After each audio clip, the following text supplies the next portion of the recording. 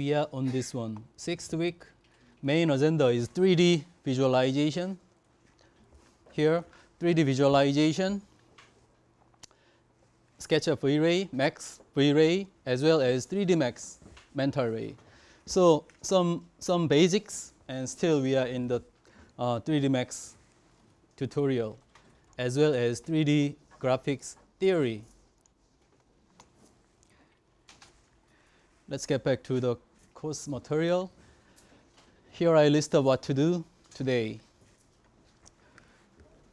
Most of all, as always, lecture entitled 3D Graphics and 3D Studio Max Design, focusing on lights and camera.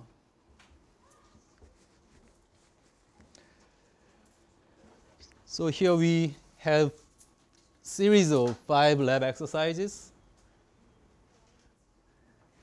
Actually not that tough or not that many.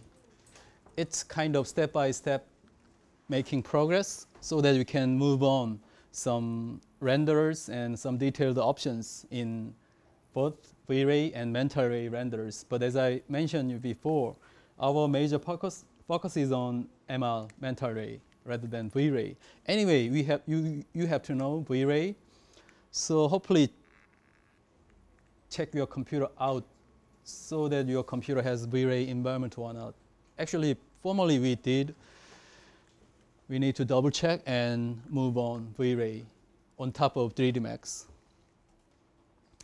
So lab exercise 1, 2, kind of same, V-Ray and Mental Ray, some comparison, and then move on to texture mapping things, and some easier lab exercise using camera, and then move on the final one, some kind of HD rendering using given geometry.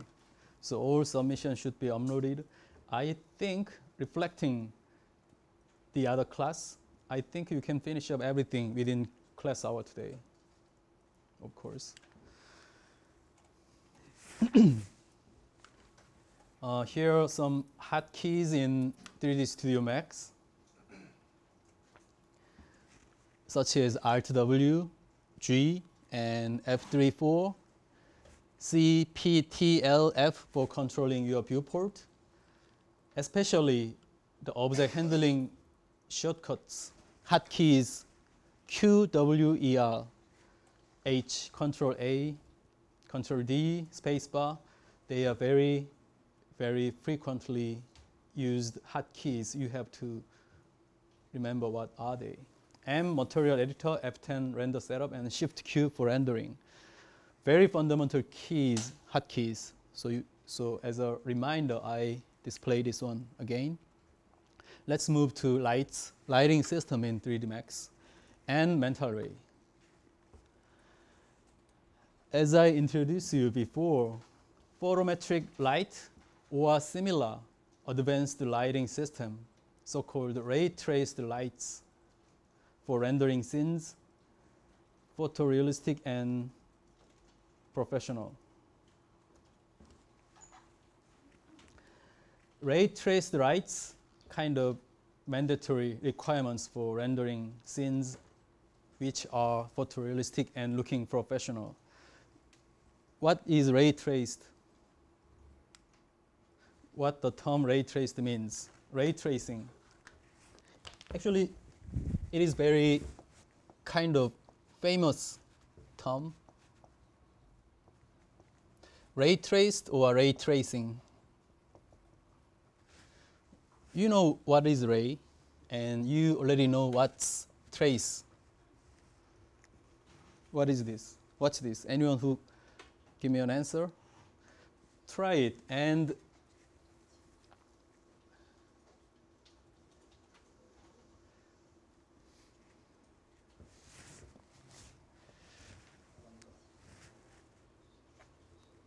something that I mentioned and something put the note in this whiteboard things, they are all the major subject of your examination, okay?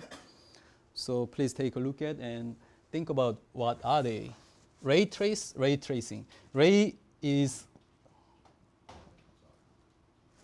what is tracing? So is this correct? What is this?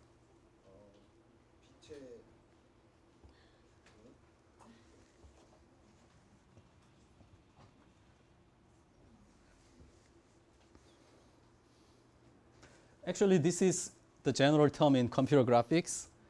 I told you before, here is an object and the plane and the lighting source and the wall and attached lighting. So here is a ray, reflection, another reflection, another reflection. This is one single ray tracing, but there are millions of rays, right? So millions of rays could be possibly traced for rendering this scene. So very bright, secondly bright, and a little bit bright. Anyway, light ray is reaching in this part, even if there is no possible way direct illumination could be reached in this area. Anyway, so as a result, what happened? Based on this ray tracing, what happened? Why we need this? Why we need to calculate in this kind of ray traced calculation? What? Natural? Yes, right. In other words, realistic. In other words, photorealistic. Okay? I told you before, Newton found some nature rules about photons, lights, some optic, I don't know exact term. But anyway, that's how our nature visualize our scene through your human eye. All rays traced from this bulb from exterior, billions of rays surrounding us, interacting each other, so that we can see in this very realistic scene, because this is real. But this is fake, computer modeled universe of discourse, UOD, right? In this world, anyway, we have to follow that kind of rules, even if we partially calculate them. Anyway, according to that kind of ray traced things, as a result, we can get some photorealistic rendering. That's how the mechanism is working. That is why I mentioned the photometric light, because basically it supports ray tracing. That is why we have to use that kind of advanced lighting system. Photometric light options are here.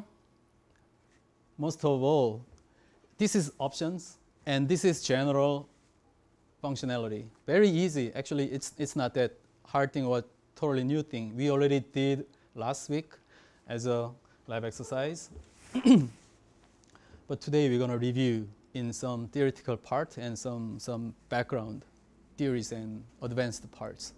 Of course, we can on and off. That's someone asked me, there is no light, but if you find out light property was off, that's why light was dark, because that was off. So on and off, fundamental function. Secondly, on and off shadows.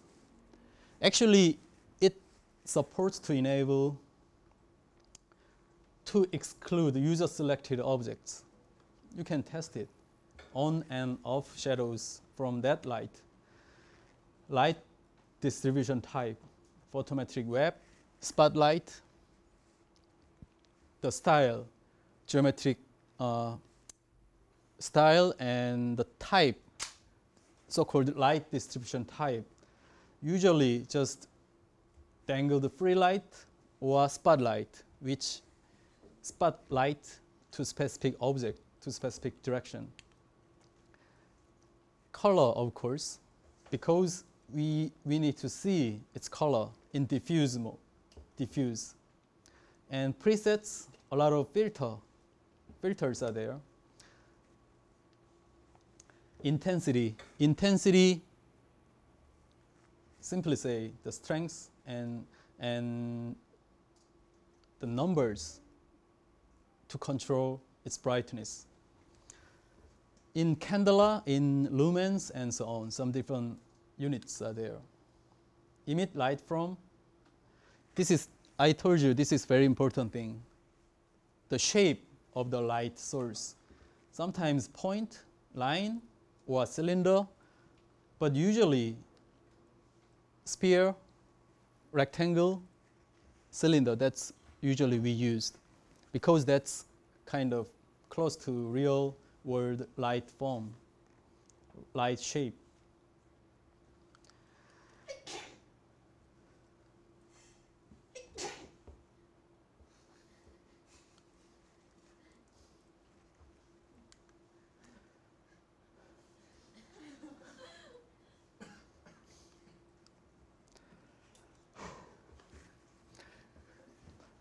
Okay, shape, area, shadows, emit light from, and the shape here. Simply think about that. In real world, in reality, there is no shape of light source in a point. Point light, that's ridiculous. Point is mathematics, kind of some virtual concept, conceptual meaning. No points or no lines exist in real world. Anyway, anything has some sphere, shape, volume, and cylinder-like object, but it could be very thin. Anyway, point lights, sphere lights, what are different? We're going to review today. Interior environments must be flipped for applying lights. Okay, this is kind of tip, add-on. Let me tell you about this. Flip. Okay, this is a box. You just model this box using 3D Max, and you render it. Of course, there is a box, blue, white, yellow, whatever, which default color has and shows. But simply, there is a way to create kind of interior space, building inside, kind of pseudo model of the building interior. In that case, we usually select those 3 surfaces and remove it, or remove only one single face. What if we remove these 3 faces? In that case, there is something like this, and there is a whole windows and the door. And this one could be kind of virtually made interior, 2 walls and 1 bottom floor. But sometimes when you render it, even if there is a sun, all interior scenes became black without any color or any lighting source, because this is surface modeler. Usually for kind of some efficiency problem, when they model this kind of box, they only activate exterior face. Interior face disabled. It's invisible or just black. So we have to flip this one. Flip means back and forth, the face, flip upside down, and then we can see the color or shadows. So that is why I put a note in this page, because when you test this kind of light system, sometimes you encounter this problem. So that is why I put this. Okay, next one, mental ray sky portal and mental ray light. We already handled this one last week. Photometric light for mental ray. And if you want to use V-ray, you're supposed to use V-ray lights, not photometric lights. Even standard light supports both photometric and V-ray, but actually, I told you, never try to use standard object or standard lights, standard something system. Sometimes it's very useful, but basically you have to use photometric lights for mental ray. V-ray lights for V-ray. That's baseline. Target light which has its target, its direction, ray's direction. Free light emits to 360-degree direction. Freely emit lights. Mental ray sky portal, I told you, and we did lab exercise last week. Bring the sun, such as a kind of reflection plate, something like that, just in front of the windows, so that your interior brighter without any artificial lights. In photometric lights, light properties on and off, shadows on and off, intensity control, emit light from. They are very fundamental and important thing. And some other options, visible and dimming, color, something like those options, you can control one by one later if you need. But basically, you have to know and control those three major things. Let me show you some examples and the comparison between different light shapes.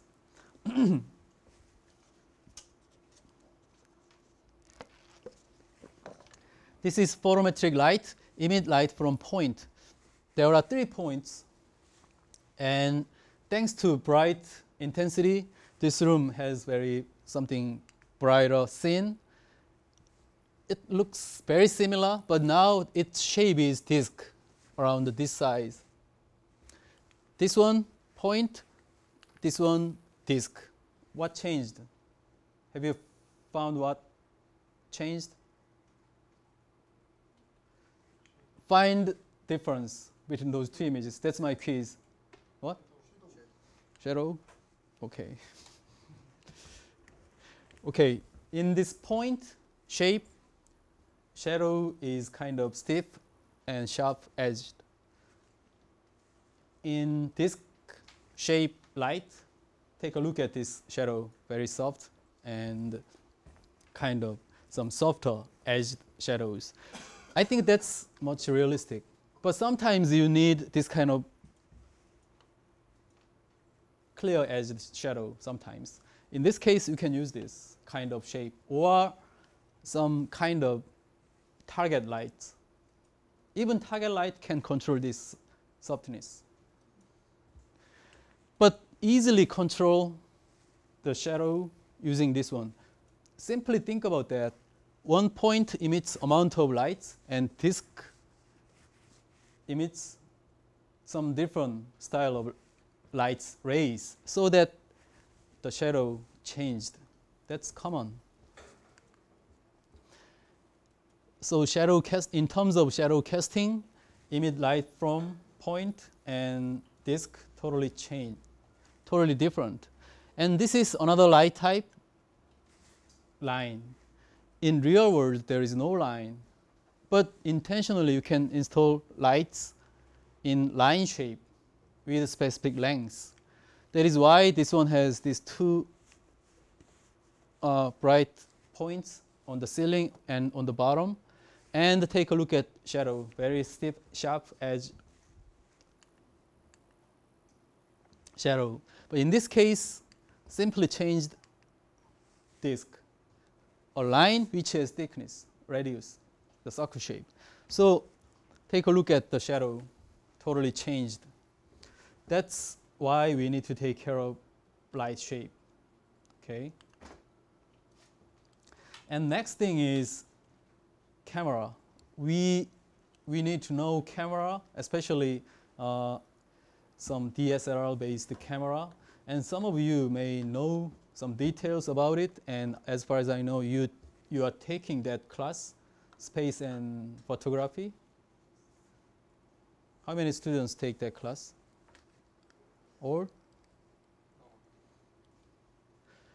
Okay, taking that class is very useful, very interesting course probably, but in terms of technical aspect, there are very few things to know actually. In terms of technical aspect, you have to know some very important things that are going to be discussed today. let me summarize some important things in terms of camera. Why we need to know camera? Because the camera defined in 3D Max is, I think, almost 99% exactly same to the DSLR camera you use in your daily life. So that is why you have to know this kind of terms, focal distance and FOV. FOV means field of view, and multi-pass effect for controlling depths. Let's take a look at some fundamentals about lenses. Focal distance in millimeter. That is the first thing you have to know. What is focal distance in lens? Okay, if f distance, f value is 50 millimeter, not f value, it's focal distance. There is a sensor of human eye, human retina, or CCD or CMOS in camera, or any different type of sensors, and the lens. The distance between those two different objects, that is focal distance. This is 50 millimeter and this is 85 millimeter, longer than 50 millimeter. What changed? The same area of the sensor, same area, but in the same distance, take a look at the area. Very narrow, very wide. In other words, this is wide lens. This is kind of telescope lens because the same size of this one is kind of here. So this one can take far or remote objects in the same size, okay? Because of this simple mechanism.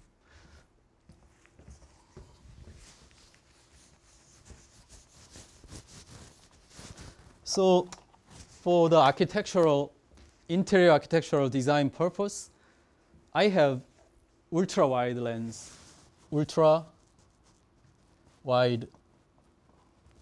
lens, which has 10, 20 millimeter.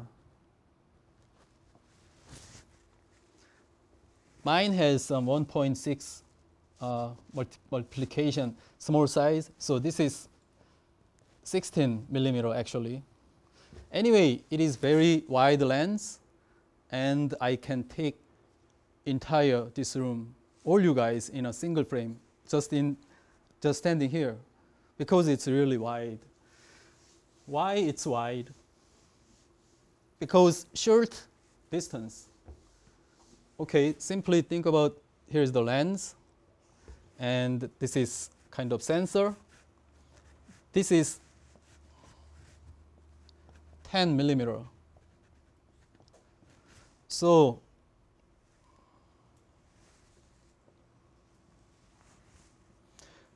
this is kind of field of view. The object in the same distance could be very widely visible. But what if the sensor is here and the lens is there? In the same mechanism, we can draw this kind of lines. That's not easy. In the same distance, we only can capture this area. So wide and narrow. Narrow means kind of telescope. For the same size, really far distance from that one. So I also have another lens, 85 through 300 millimeter. So 300 millimeter lens can take kind of telescope, hidden cam. Okay.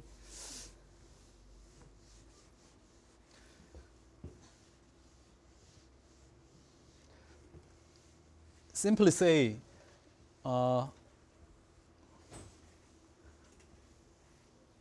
short, in other words, 10 or 18, 25, this kind of short distance number generate wide view, wide lens. But 85, 100, 200, 300, they are all kind of telescope. How about 50? This is really good for portrait. Portrait, your picture, one shot or two shot for your girlfriend. That is why this kind of lens, so-called girlfriend lens, okay? Very nice, good, very nice for portrait. You know that? Yes. Do you have 50 millimeter? Yes. For your girlfriend? No. Old friend? Okay.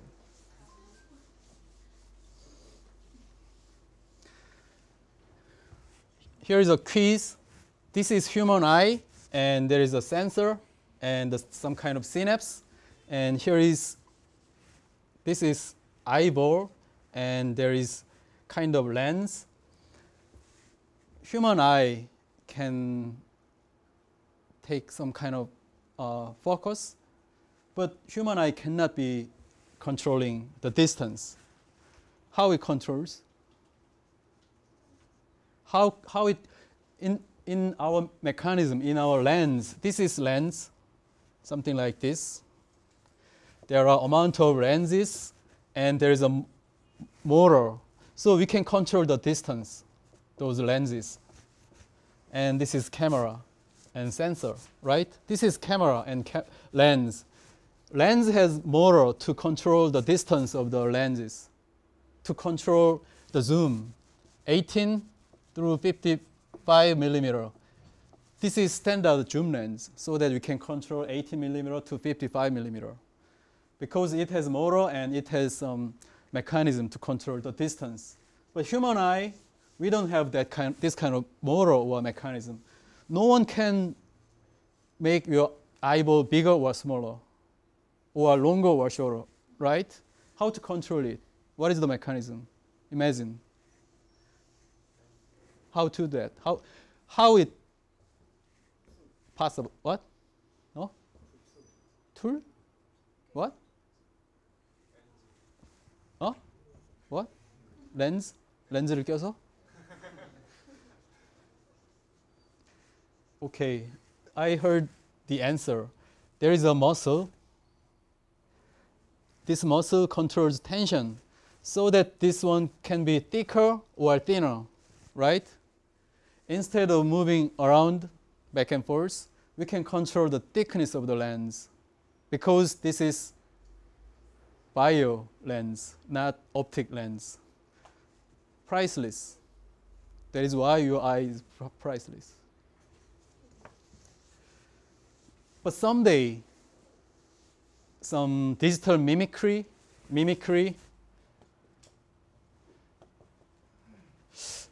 sorry, I don't remember the terms, the word. Anyway, biomimicry, which copy some biometric organ or some structure so that you can construct or we can manufacture kind of human or some human organ like objects for our technology. So someday we can develop that kind of lens, but it is much cheaper and handy to make optic lens and to control their distance in mechanical ways. Okay, get back to the lecture slide. And now we take a look at focal distance. And this is wide lens. This is telescope lens. So we have field of view, FOV, angle of degree. Field of view angle is kind of different approach, but eventually they are some kind of same approach. So architecturally, especially for interior architecture, we need wide lens rather than telescope lens, actually. Especially for interiors, use ultra or wide lenses and pick the best views. So telescope lens, 200, wide lens, 15 millimeter. Here are pros and cons for wide lens. Pros, very good to view all and sometimes looking very professional. When you get some professional architecture magazine, interior design magazine, most pictures took by this kind of wide lens, ultra wide lens. But the cons are they are mostly distorted, exaggerated. sometimes very far from real. But considering that kind of exaggeration or distorted scenes, we know that. So sometimes no problem. Very effective. Telescope lens, pros, of course, we can zoom in and we can get it bigger. But cons, very narrow view. This is very good for photographers for sports, photographers for eagle flying on the sky. They need to get telescope and take pictures. If somebody want to take that kind of picture, use this lens, he can take that eagle by one small black spot. Cannot visible anyway. So very different purpose. But anyway, you have to know. Now you can see the difference. This is 3D Max screen. 3D Max control only for the camera lens focal distance from 200 millimeter, 85 millimeter, 50, 35, 24, and 24 millimeter is kind of close to human eyesight. I'm not sure exactly how big millimeter is exactly same to human eyesight, but 24 millimeter is some kind of closest one. 15 millimeter, ultra wide lens. So take a look at the lines, looking very architectural, some looking professional because vertical lines are all orthogonal. Anyway, this is 15 millimeter,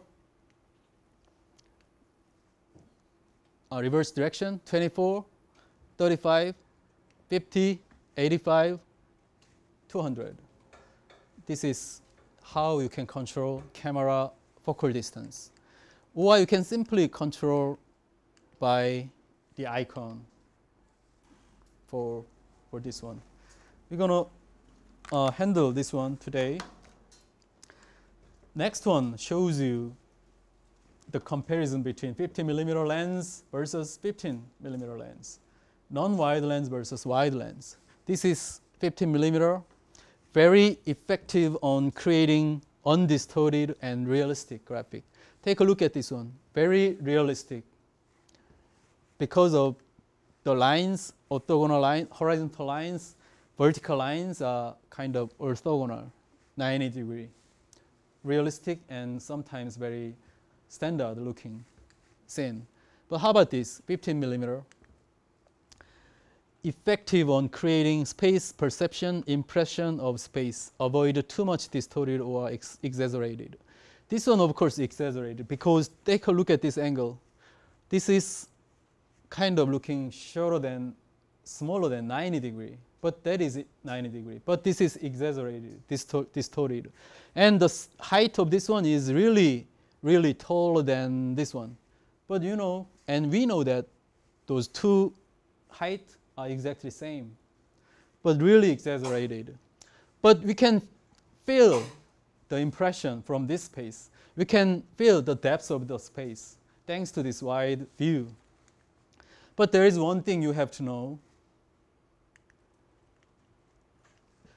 When you take picture, the horizontal lines must be orthogonal. In other words, exactly parallel to your physical horizontal line. Okay? That is one principle.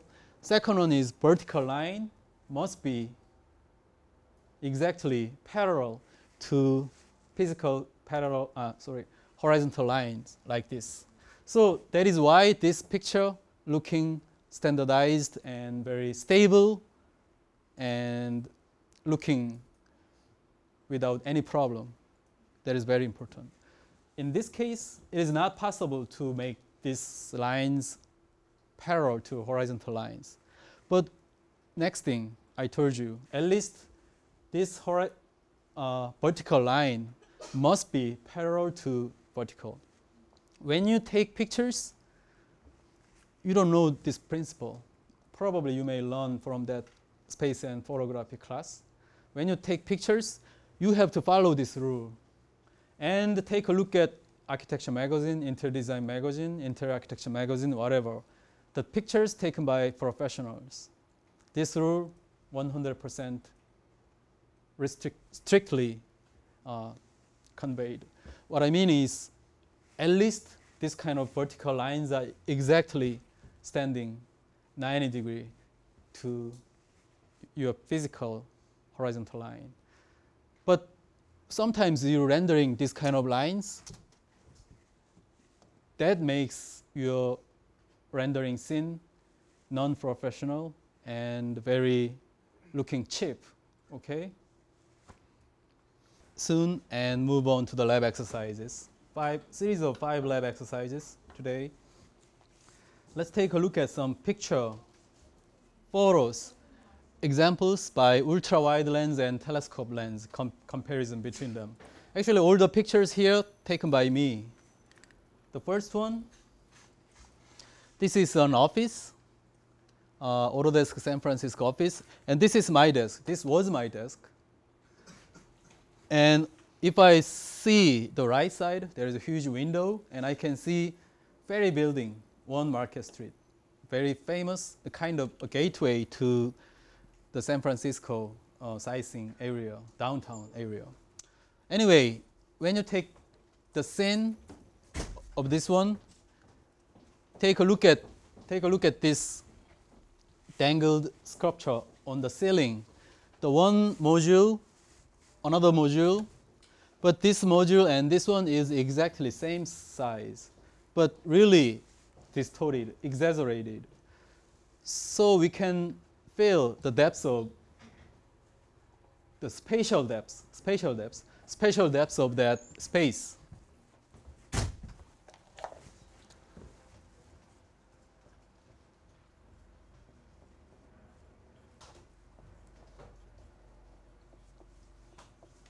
So, not spatial depths, okay?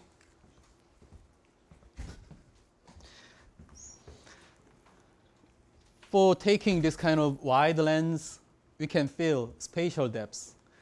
This area looking very wide and broad and some kind of huge because it has depths in this direction. How about this? This is Georgia Tech College of Architecture building. In this area, in this spot, I took the picture, and this is L-shaped corridor, actually, and the corridor end is looking over there, and right side also looking there. But as you know, this is exactly 90-degree corner. But take a look at the height of this corner, and take a look at the pattern on the ceiling. Also, we can feel really deep spatial depths thanks to that kind of wide lens, 10 milli. In other words, 16 millimeter in 35 millimeter film size. So this wide lens shows us very broad and wide view so that you can feel this space has really deep depths. So that kind of exaggerated or something accented spatial view. That term spatial, not special, okay? Spatial view we can create. This is also ultra-wide lens view. The cloud over here, actually that was located exactly on my head above. But we can take entire view, entire scenery like this. For example, take a look at the building and the tree. They are heading to something over here because of this kind of distortion, exaggeration. So we can take this broad and wide view thanks to that lens. Another one taken by me on John Hancock Building, Chicago. Take this horizontal lines and vertical lines in kind of orthogonal in our physical lines, so that this view, this scene, makes the picture style very broad and wide, even if it's just one single direction focused picture. Another example, taken by me, moon at Scottsdale, Arizona. This is telescope lens. Using some telescope lens, another huge real telescope. Through the viewfinder, I take that picture. I took this picture so that I can acquire this kind of very detailed moon surface at the time. So at the time, I was in some engineering conference. I met someone from Caltech who's researching moon, and he's writing some a book about the moon, and he asked me to get this picture so that he used this one in his book. I don't know his book, but anyway, he got my copied picture from me for this one. Now it's time to get something about depth of field. So depth of field, in other words, that is kind of out-focused, in-focused pictures. In order to make your scenes photorealistic and professional. Especially for portrait pictures. For portrait, usually we use very deep depths for architectural purpose pictures. But for portraits, we focus on only portrait faces or other objects possibly out-focused so that some acquired very effective pictures. The concept, depth of field, is here. This is shallow depths because this is focus zone. Something within this area, something within this zone gonna be focused. All others gonna be out-focused. So very shallow depths. Shallow depths. And if picture take this kind of deep depths, in other words, anything around here, all the objects gonna be in focus. In that case, we say that is deep depths. This is shallow depths. For taking portrait, shallow depths gonna be okay.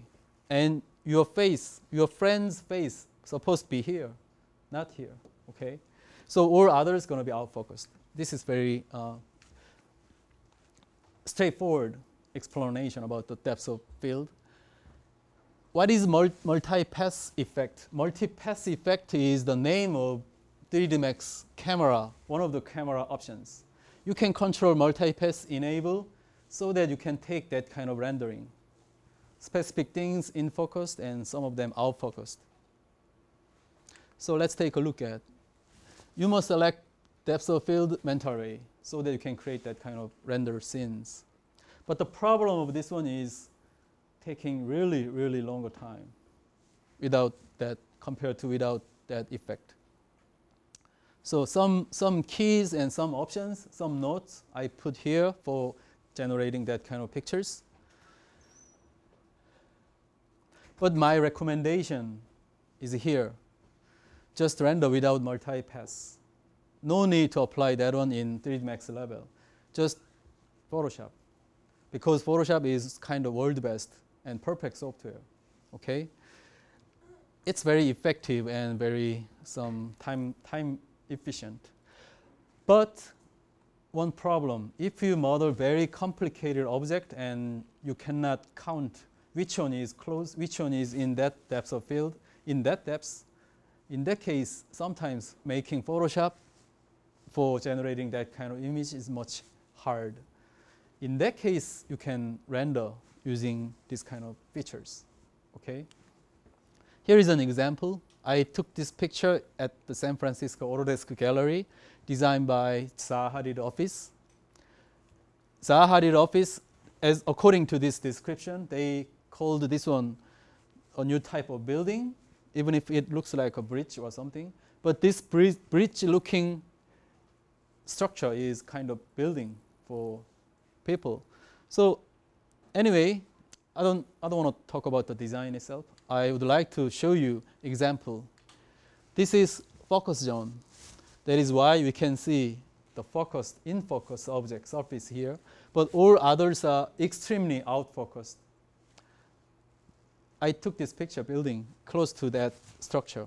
How about this? This area is now focus zone.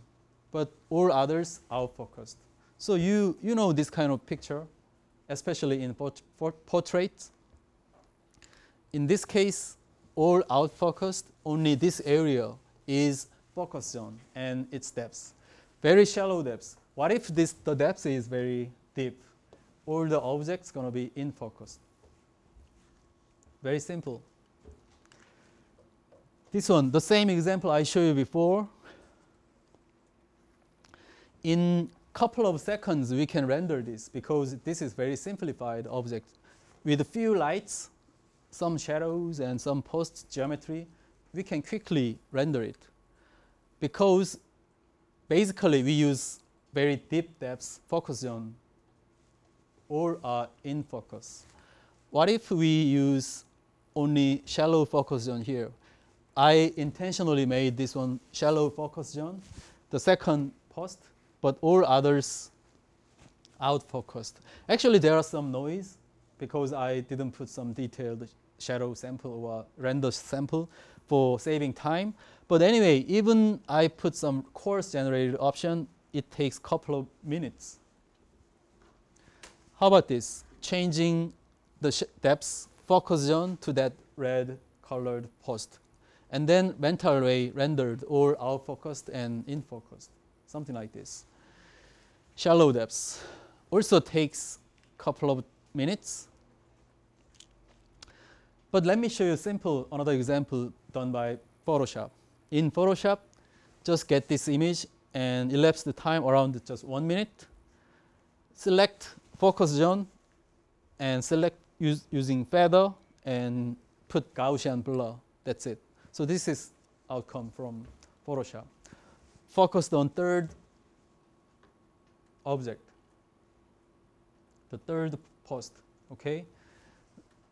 The same effect, but done by Photoshop. So that is why I mentioned Photoshop edits for your further work.